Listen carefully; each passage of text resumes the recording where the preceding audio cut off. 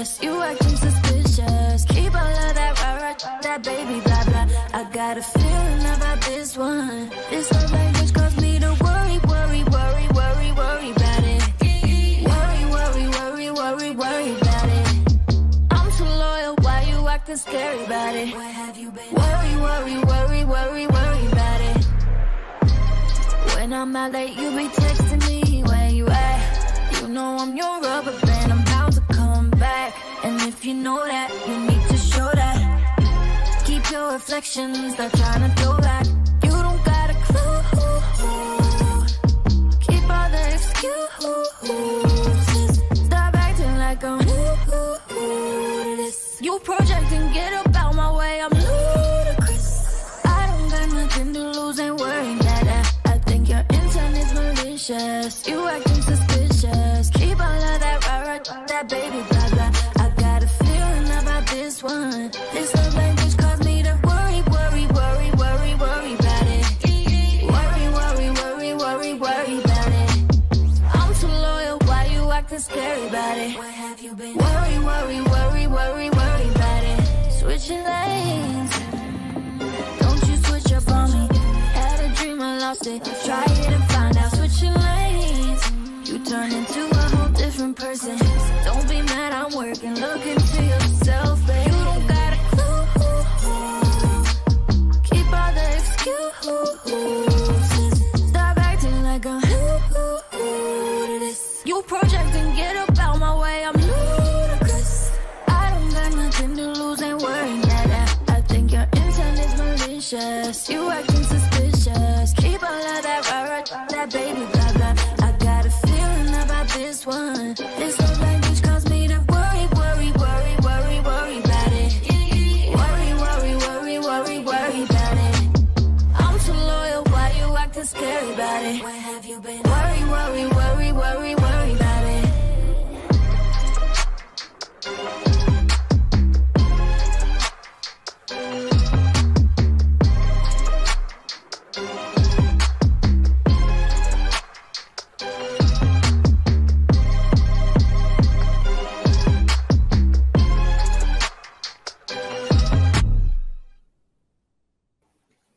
There you go, the FLS Friday live stream MTV debut for Moxie Raia right there. Very cool video. And that was for Love Language. Before that was Stones, requested by Stone, Spanish, Six Stones, World, and Carip Love. And before that, if you go back a couple of videos, you had Clara, requested by Clara, Esmia, and I Beat Tomo, and B-Bag Scott Trill. You guys have amazing names. And that was the FLS music video debut of Heaven. And now we have Moxie, straight out of the video, live on your screens right now, joining us from a really cool studio in Los Angeles. Yeah, this is a recording studio. I recorded a bunch of my project in here, so it's like a little second home. Well, it's like, I mean, vibe is like everything when you make music, and that looks like that is quite the vibe right there. Yeah, you can just be in here for days at a time, not know where you are or what's going on, and just focused on the music. So, what's like the longest you think you've ever been in a studio at one time? I mean, I go outside, but like there was a while I think I was sleeping in a studio for about a month. You were living there? Yeah, this was like many years ago when I first moved to LA. Was this in LA or New York? Oh, this was in LA. This was in LA, yeah. Oh, that's incredible. Yeah, all right, yeah, I was in one room and Travis Scott was in another, and I don't think I left for a month. Oh my gosh, that's crazy. Yeah, it was cool. We'll talk about all that. I do want to lead with Love Language since we just saw the video. Just released it. What inspired the song, for starters? The song is really about, you know, me or somebody, a girl or guy, being very self-assured and confident and loyal in their relationship, but their partner always doubting them and always thinking that they're doing something, when I'm saying in the song, like, I'm just working, I'm just focused, but I'm loyal to you, but you're just always thinking I'm doing something wrong. And so it's saying, like, if their love language is that sort of possession, it's going to make me worry, because what are they doing? Is that something just as an artist and of course with a following and success that you go through, you know, in the dating world? I have. And I have to admit, like, I've also been insecure in relationships before, but this project is all about things that would empower me. So in the song, I'm very confident, very self-assured, but I have been in relationships, especially when I'm on tour and people don't understand that. And they're just like, where are you? What are you doing? Da, da, da, da, all the time. And I'm just like, oh my gosh, I am just working so focused, like not even thinking about anything other than work. So when you write a song like this, did you write it from a confident place, or was it almost, you sometimes as an artist write a song in an aspirational way where you're not feeling confident? Maybe if you write about confidence, you know, you can manifest it. That's kind of what this whole project was about. And we can get into that more, but really it was about only putting powerful lyrics in my music so that not only I could repeat them, but any girl that listens could repeat them. And I saw this as a common theme when I was on tour opening for Justin Bieber. A lot of the girls would write me and we would have conversations in DMs, and it'd be like, I'm feeling insecure about this, and this guy doesn't like me, or this, da, da, da, da, and I don't want to go to school because of it. And I was just like, what can I do in my music that, like, we all need to be brainwashed into confidence. So let me put these words in the music, and just hopefully that just plays over and over again, and then we start to all embody it. Totally. Speaking of Bieber, that was the Purpose tour, right? Yes. What was that experience like? That had to be life-changing. It was very life-changing. It was like tour 101. I was kind of just thrown into it like 5 days before the 7-month tour started, and it was arenas, and I've never done that before. And so it was just like learning as I go. And the best part was meeting so many people, fans, supporters, and like getting that contact with them. It was just amazing. It was wild. It was you, Post, and Bieber, right? Wasn't that the lineup? Yes. Yeah, what a tour, looking back. Did you ever like cross paths with Post backstage? Because that's another like misnomer about tour. People think you guys are all hanging out, but it's like so busy. But did you get to hang out with them at all? No, we did. We did. One time I was on my tour bus and my dad walks in and he was like, he's Italian, really old fashioned. He's like, there's this really sweet boy outside your tour bus. I don't know who he is. He has a shirt for you or something. I look out my window and I'm like, Dad, that's Post Malone. He's like, he's so sweet. He's just out there. He said he has a shirt for you. His dad made these jerseys for me and Justin. So. Oh, that's awesome. Yeah. It's that Southern charm, man. That Texas charm. Yeah. So sweet. Now, you collaborated with the Grammy Award-winning artist and producer Beam, and then also Simon Plummer, who's known for sort of writing with artists like Saweetie. How was it working with them on the record? It was really amazing. I met them all in Miami and ended up staying in Miami for 3 months and did this whole EP with all of them down there. It's like they have a group of like 10 friends, and 15 maybe, they all grew up together and they all create music together, and they welcomed me into their little group, and I made the whole EP there in Miami. Where's their studio in Miami? Is it South Beach or it was all different. We actually ended up renting an Airbnb and just walking in there for weeks and writing every day. Yeah, there's something about that city. Like, artists really love it, and like a lot of like it brings something out of artists. You know, I know people in all sorts of genres that just like they try out different cities and they get the most done in Miami for whatever reason. From my experience and from working with these people, it's very like laid back, which allows like creativity and inspiration to just come out of you more versus like being stressed, or in LA when it's like you only have a certain amount of time in the studio, and in Miami you're just kind of like letting it happen and flowing. And yeah, that's a great way to put it. The song's been streamed on Spotify. Congratulations, over 100,000 times already. You've sort of already talked about this, but what's like, if you could pinpoint it, of course, confidence, but what is like the one thing you want your fans or anybody listening to the song to take away from it? Really to feel, I can't curse on here, but really just to feel like a bad. No, we can't, right? I should know that as the host. But really just to feel like extremely confident in yourself, in your bag, in your zone, totally just in your zone. A bad bee. A bad bee is what I was trying to say. Thank you for that. The video, too, which we just played, made its MTV debut right there. 300,000 views already, so congratulations on that. The concept, though, I got to ask you, you opened the shot there. Is that like some CGI or some special effects, or were you really upside down? I was really upside down. We could only film for, they originally said 15 seconds at a time, but we ended up doing like 45 to a minute because I thought it was going to be a lot harder than it was to be upside down for that long, but I ended up kind of loving it. And now I talent. The stunt coordinator was the nicest guy ever. And his name was Say. And I'm like, can I do stunts on every video? Like, this is so fun for me. Oh, yeah. And then I'm sure you took to the dancing. You started in dance, I believe, early on in your career. Is that something that you always, kind of make a priority in visuals? Yeah, it hasn't always been a priority in my visuals, but for this music, it's all so up tempo and there's a lot of energy. And so definitely all the music I'm going to put out is very dance centered. Totally. All right. So now the love language, right? Of course, the title of the record. What is your love language? How do love languages work? So you have to take a quiz, and actually I have one on my Instagram if you want to go and check it out. Is this a real quiz or like a BuzzFeed quiz? This is like a legitimate, like, I'm just saying it will find your love language, okay? It's better than nothing. Is it one of these like uncomfortable truths? It's very accurate. Wait, so what's your love language? Like, give me an idea of what a love language is. So there are 5. They say there's a 6th, but there are 5, and it's words of affirmation, physical touch, gift giving, quality time, and what's the other one? What's the rumored 6th? What's like the controversial 6th one? It's like space or something.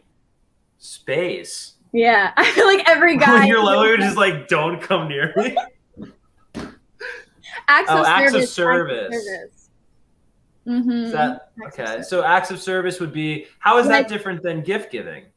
Gift giving is more like, here's a physical object, and then acts of service is like, let me help you move, or let me help you clean your apartment, or. I gotcha. Which could also be quality time. There's a lot of crossover here. Yeah, but I feel like the gift giving one would just like, you would go broke really fast if your partner was their love language.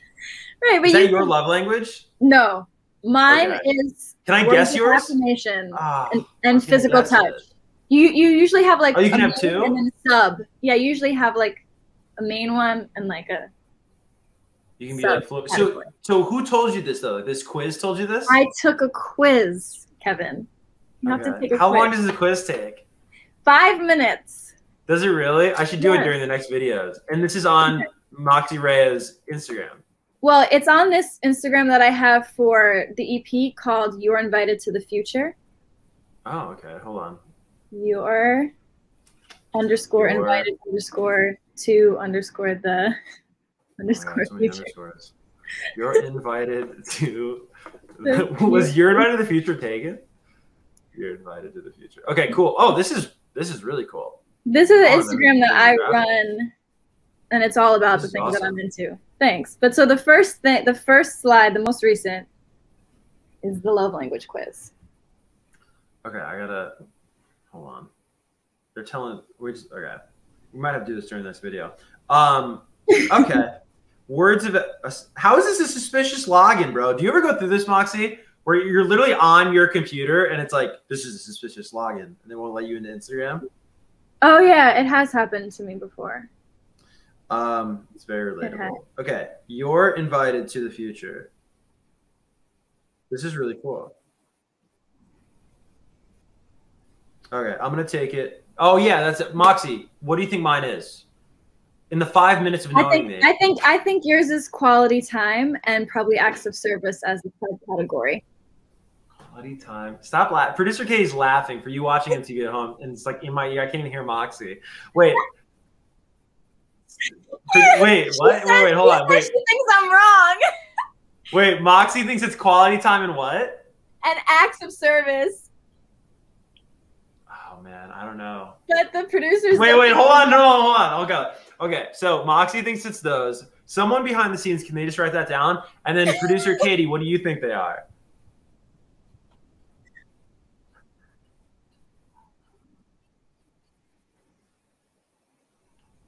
Okay, I don't like getting stuff though. Those are mine, so. Those are yours, Moxie? Yeah, those are mine. Wait, so okay, in terms of compatibility, right? Like, if 2 people have the same, are they compatible or are they incompatible? That usually works. However, I think for like long-term relationships, there always has to be a little bit of like a tug in some way, like a push and pull. Yeah. So it's like I feel like longer lasting relationships are usually have a slightly different love languages. So there's something to, you know, work towards. Sounds Or else toxic. it's just like, we have everything we want. Over it. And what's up with? I want to talk about the crystals. You like most artists just do merch, but you actually sell crystals. Yeah, I do. I'm really. How'd you get into crystals? Metaphysical things. I think that this whole project and this superhero girl Carbon and this whole kind of world artistic world that I created for this project, it's about really appreciating Earth. I think that oftentimes, like, we live on Earth, but we think of like, oh, there is a paradise and there's like Garden of Eden and it's not here. And it's like, we don't appreciate that what is on Earth. There's some like crazy, amazing things, like fruit comes off trees and it tastes amazing. And then crystals form and rocks and they're like gorgeous colors, and flowers bloom and they're so intricate and just beautiful. And it just like, I just started to appreciate like how incredible Earth is. And we take it for granted. Oh, totally. Yeah. So and then I Carbon feels surreal. So, well, like, but I don't know if this is like, my knowledge of crystals is like Spencer Pratt. Like, that's from the Hills. Like, that's the only crystal knowledge I have. And aren't they somewhat healing?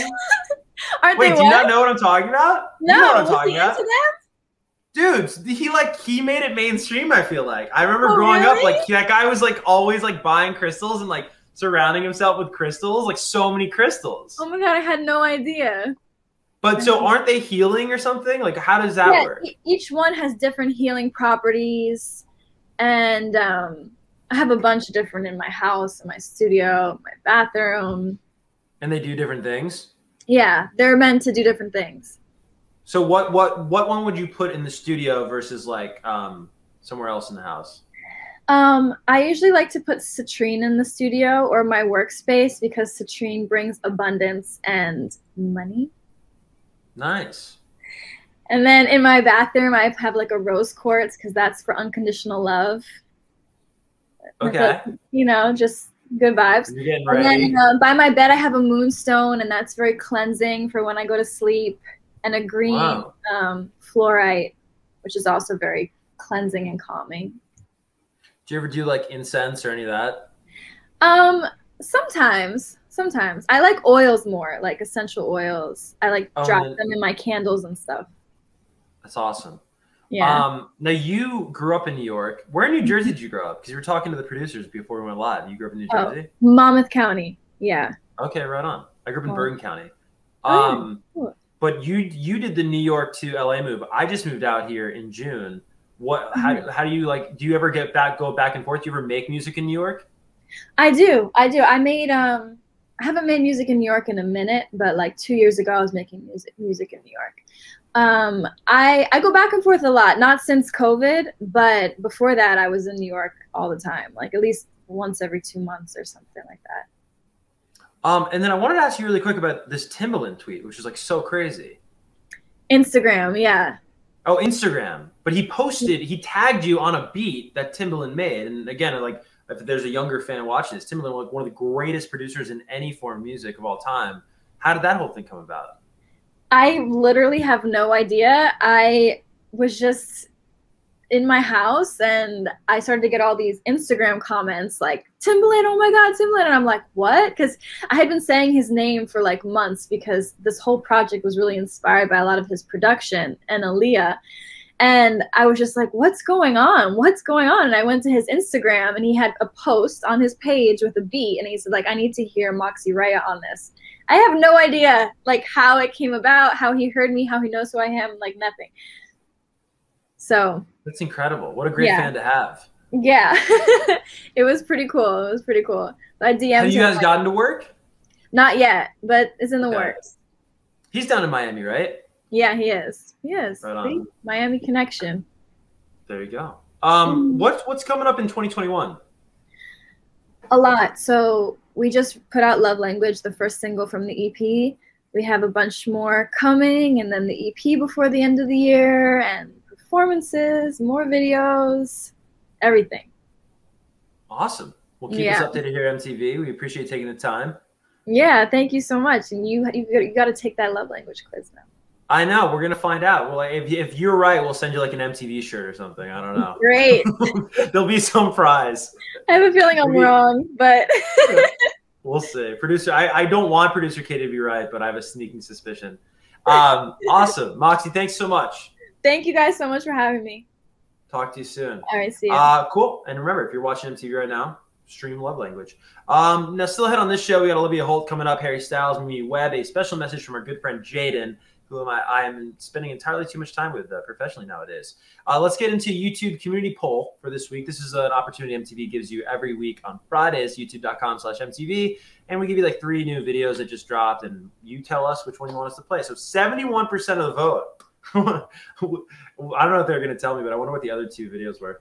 71 is like crazy. It's Madison Beer with Reckless, the YouTube community poll winner for this week.